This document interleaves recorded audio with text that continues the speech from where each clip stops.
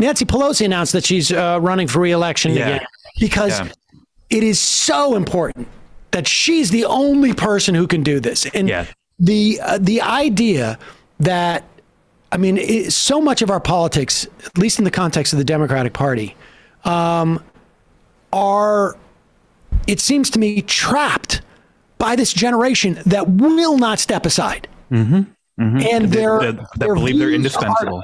They believe they're indispensable, and their views are completely ossified. And I say this as someone who feels that my views on some level are ossified, but theirs are completely ossified, and it's stunning. It really is.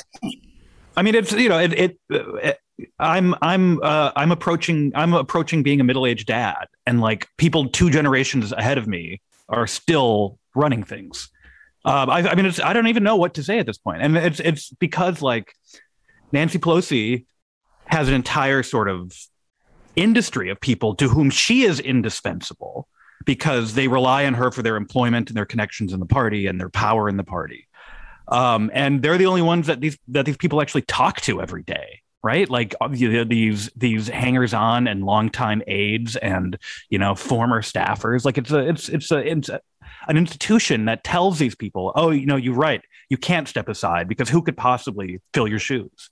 And it's quite clear to me. I mean, she had pledged that she was not going to stay in leadership. I can't imagine she wouldn't have retired if she was going to if she was going to actually give up leadership. But it seems like this is just a function of Joe Crowley's not around anymore. I don't have anybody to replace me. I may need another year to usher in Hakeem Jeffries is basically, or decide whether it's going to be him or not, or, you know, I don't know. I think it's that. Right. She needs more time to figure out her successor, and her daughter didn't want to run, you know, or maybe her daughter, she just felt like needed more time for her daughter to like get ready to run. Cause I'm nearly positive that is who is going to run to replace her. Oh my God.